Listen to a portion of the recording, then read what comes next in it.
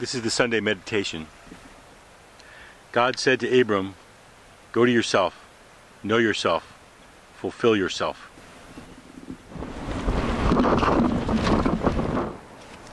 This verse is addressed to every person.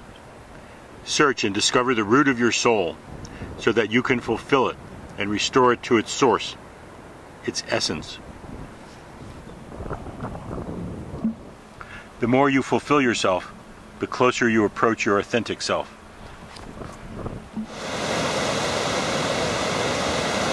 From the mystics, the river of already. A parable has been told.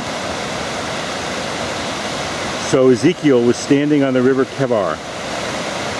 As he was gazing at the water, the seven heavens were opened for him, and he saw the glory of holiness, along with celestial creatures, ministering angels, bands of angels, seraphs, and angels with sparkling wings, all joined to the heavenly chariot. As they were passing through heaven, Ezekiel saw them reflected in the water. As it is written, on the river Kabbala, the river of already.